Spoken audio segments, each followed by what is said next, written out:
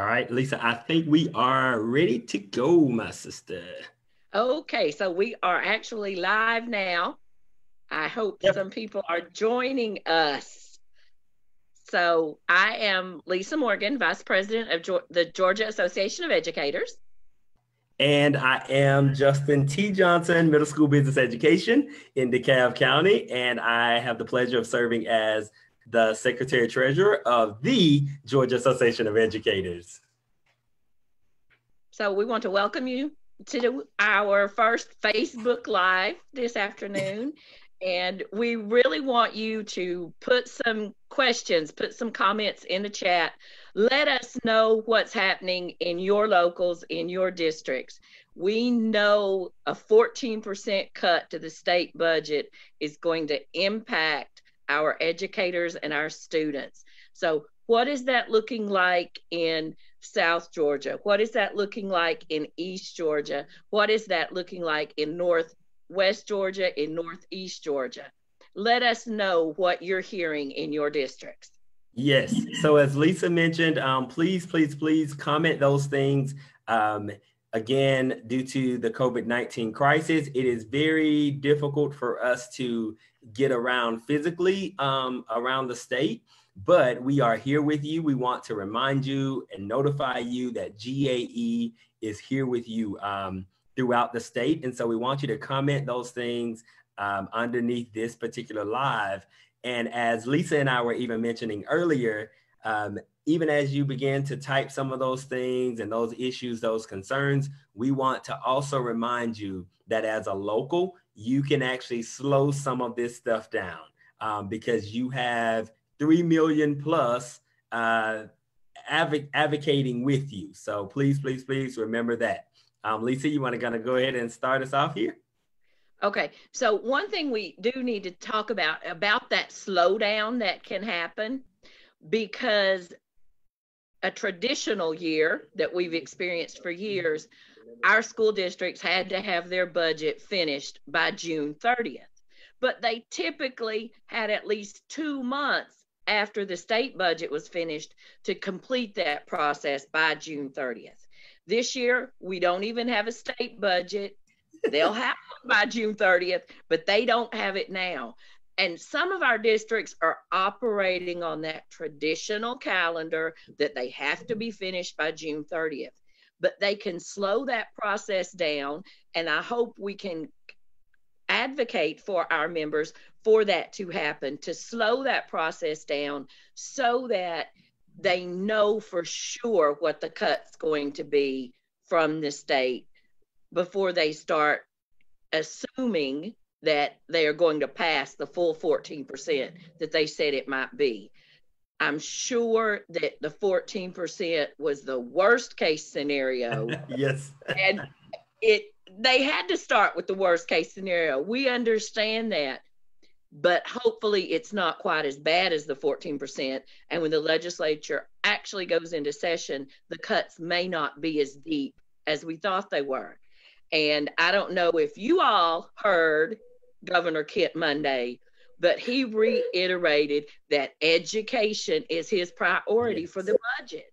So we can be hopeful that it won't be 14% for the QBE.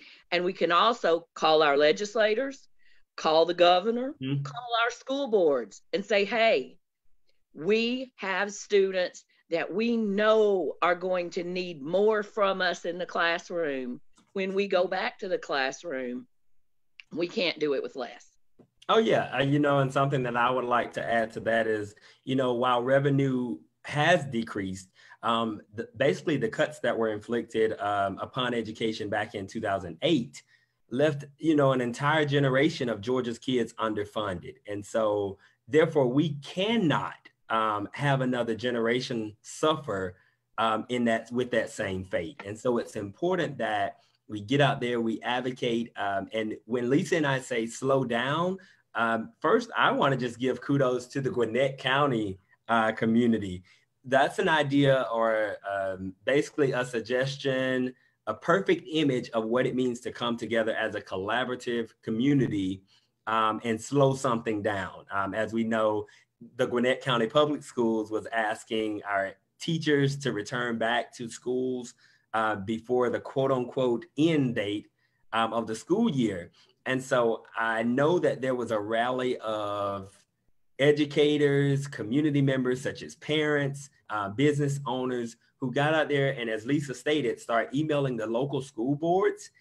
And I know that contributed highly to why they are now not having to return back to that school for safety reasons as well. So always keep the kids in the forefront, but also don't forget about the educators as well.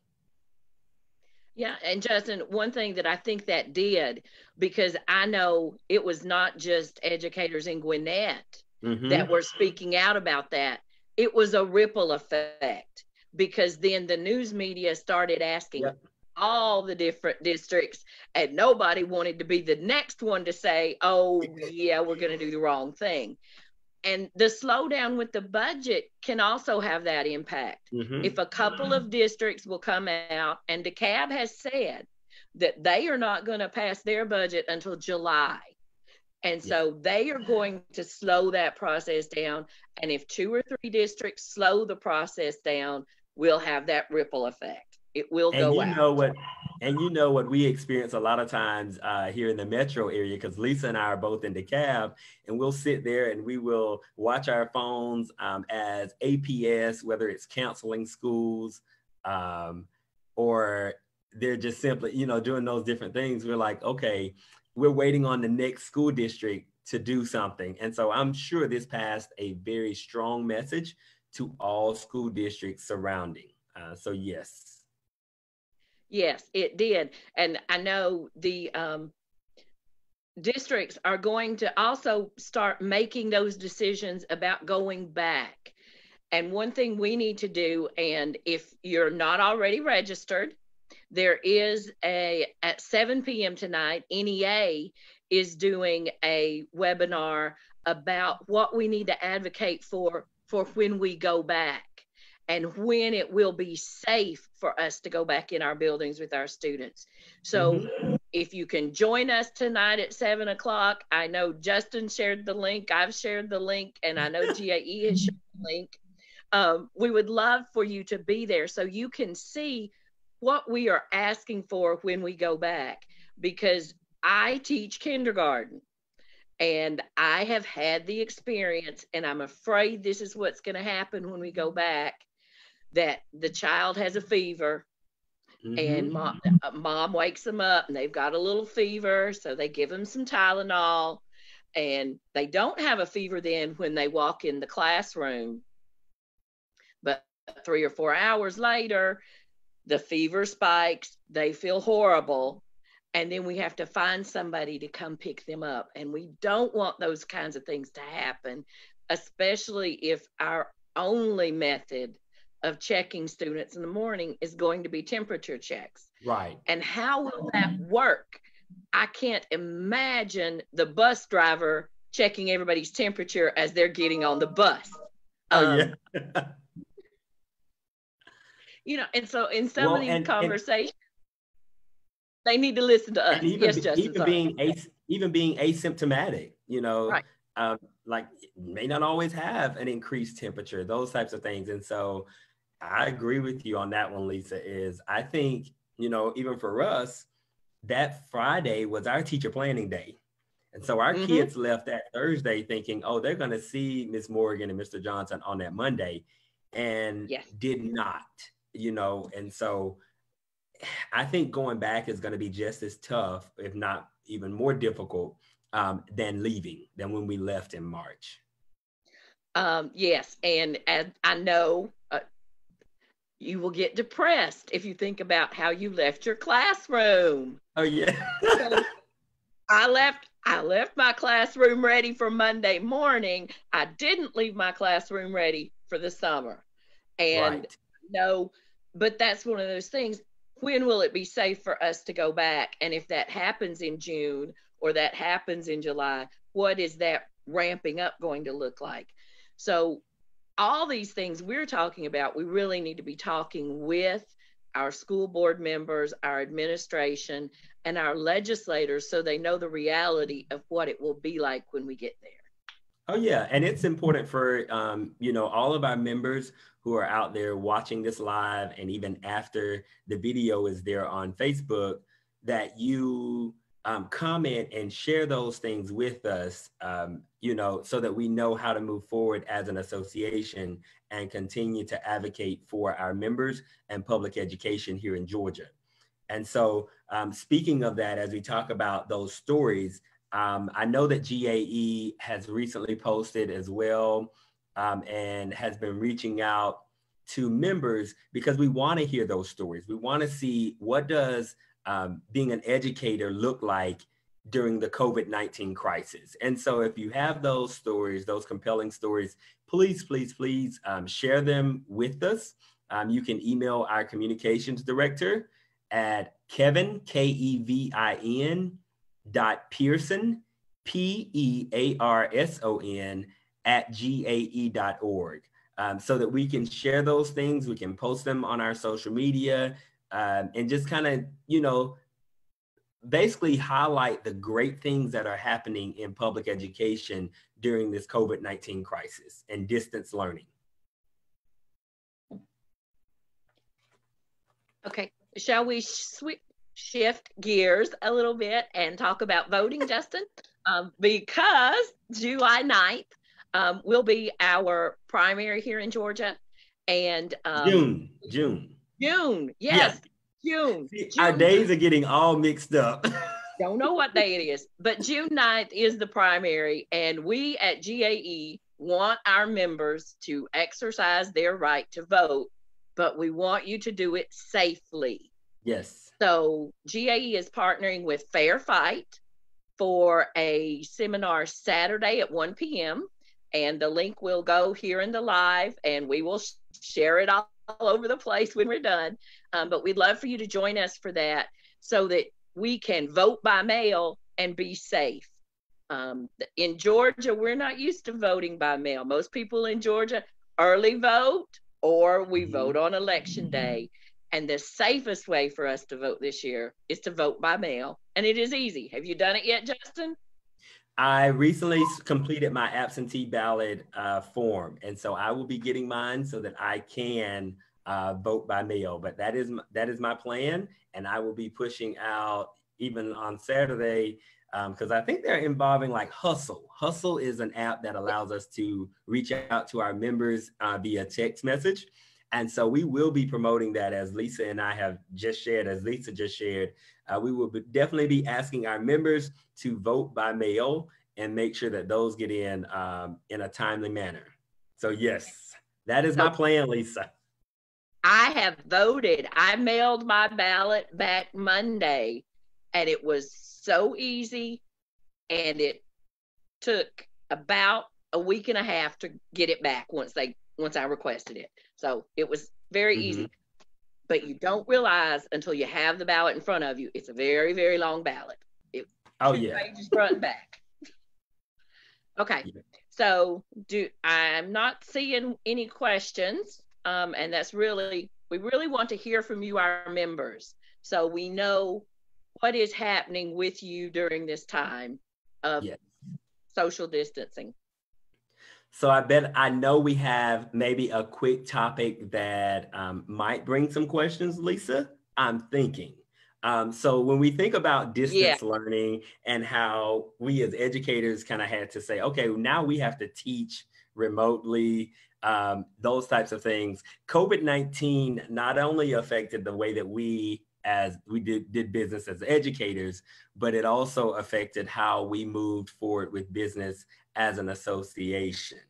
And so therefore, we won't have our spring RA face-to-face, but we're going to have it in a virtual platform. And so we will be having our virtual spring RA June.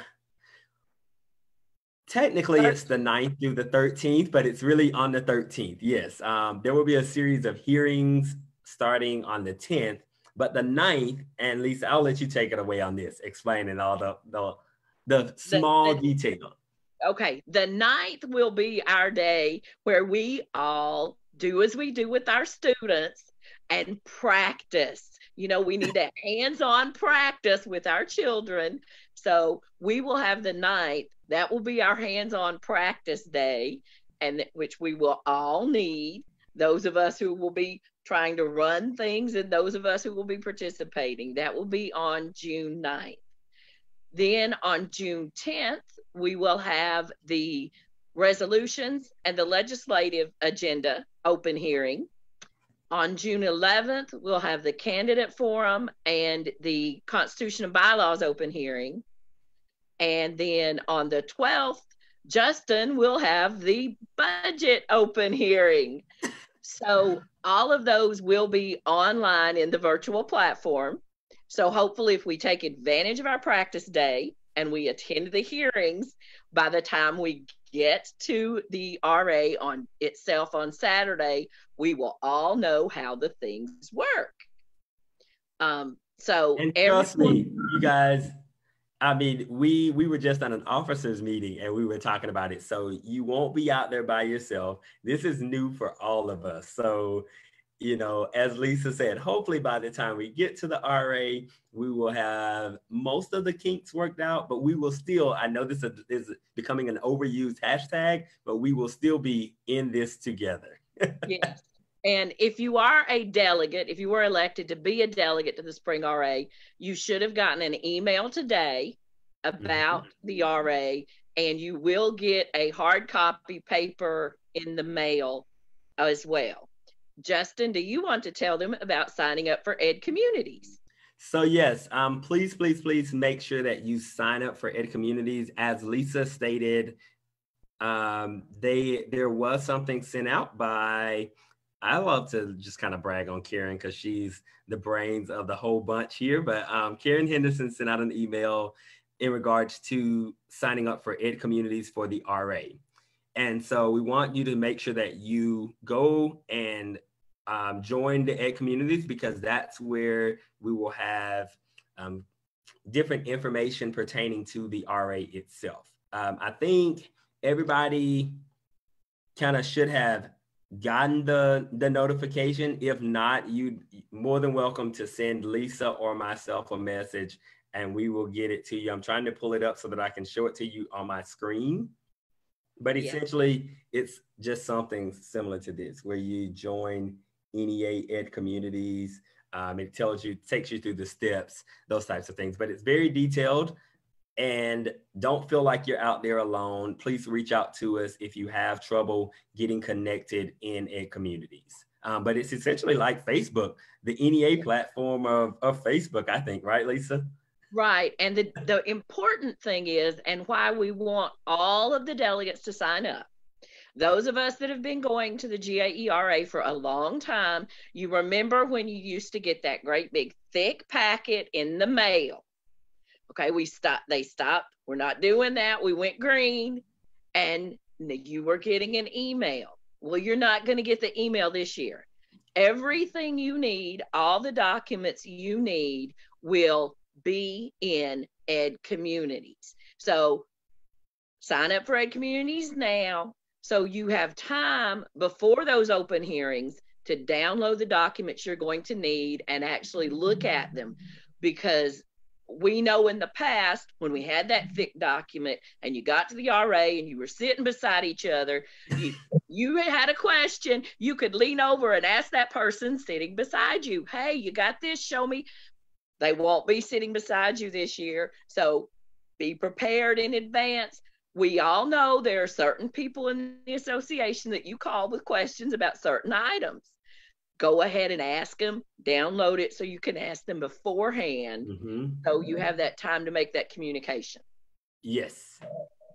And so then, of course, we have, I think, Lisa, did we talk about like the GAE Retired All Member Conference? We kind of hit on.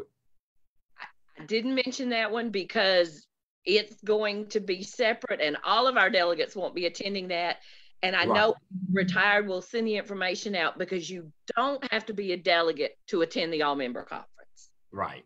Yep. Okay. And then, of course, the RA is going to be on that 13th. The 13th is kind of one of those numbers that we're all like, because, it was March 13th when we were told Friday the 13th to be 13th, exact. So when we were done. Yes.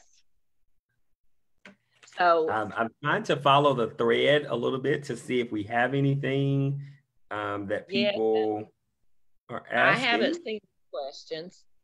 I have not either. So, And so basically, I mean, Lisa and I kind of came on so you all would kind of see that we're here with you. We want to hear your concerns as far as how can GAE better assist you.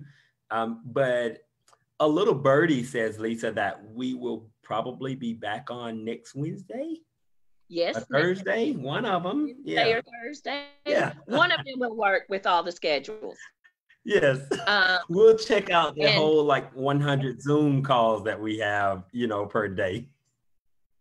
yes, and if you have a question and we didn't see it today, I think we've tried to check them all, but you can definitely send us some questions for next week. We'll be back. We'll be here again, and if we have to come up with something to talk about, you're going to hear about what we think we need to talk about. But we Right. want to talk about what you want to hear. Or And Lisa will give a kindergarten lesson and then I'll give a business ed lesson, something along the lines of that. So, we just want to make sure we hear from you and to make sure that you are doing well as members. So feel free to just tell us if you're struggling, mentally and you need to talk to someone. We realize that very strong people are struggling during this time. And so please reach out to your leaders. We are here for you. yes, and we are physically distancing. Please don't social distance yourself.